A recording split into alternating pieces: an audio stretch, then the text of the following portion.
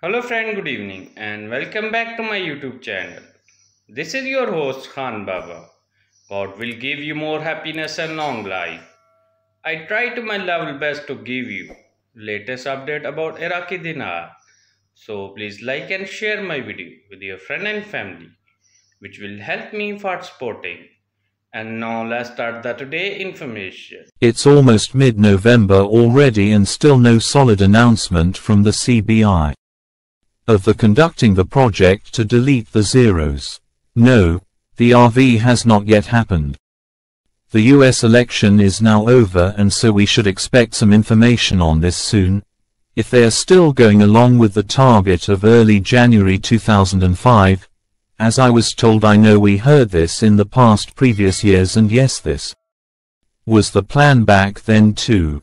But we are here now and it's a new fiscal year coming for Iraq, and as we all read in the recent news, Iraq could not be in a better position to get their currency returned to them.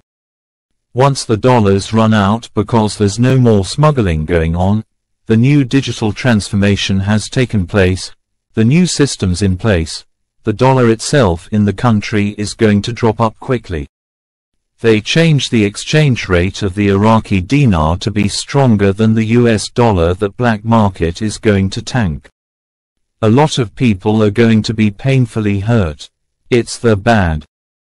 They've been warned. The bottom line is the black market is about to take a beating. Supply is running short with the dollars. They've been put on notice. It looks positive for all of us. Iraq is preparing to launch a wide range of projects with the aim of attracting investments worth up to $250 billion over the next 2 years. In an unprecedented move in the country, I have no doubt.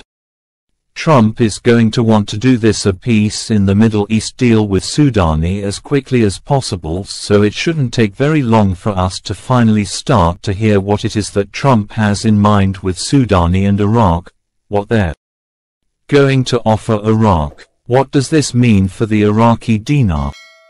This means the currency is going to be stable, and once it's stable and they're not worried about inflation, then we might see the deletion of the zeros coming up here shortly, and then followed by a new denomination of Iraqi dinars, new currencies without the zeros on them. Then we'll definitely see the exchange rate change. I went to a meeting and was told it was defiantly happening. Don't know when, but it is definitely happening. I am not allowed to say much, but we will certainly have a wonderful Christmas.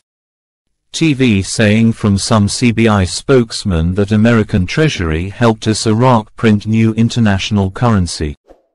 That's why the CBI and the Treasury moved in together on the second floor of the CBI building.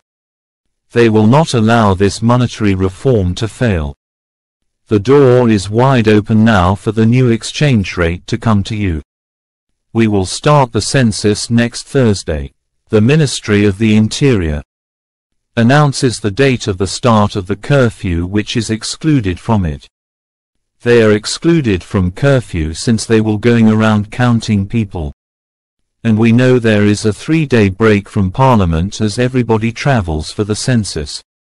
They will have strict curfews to make sure nobody is counted twice. Almost sounds like the times of Christ with the census. They had to go back to their homes to be counted. That is what Iraq is doing. Wouldn't that be a great time to pull the trigger? We know the census will be done, but they won't release the numbers until December 10th, I believe. Sounds like a key date for them. Have a great day. Thank you for watching.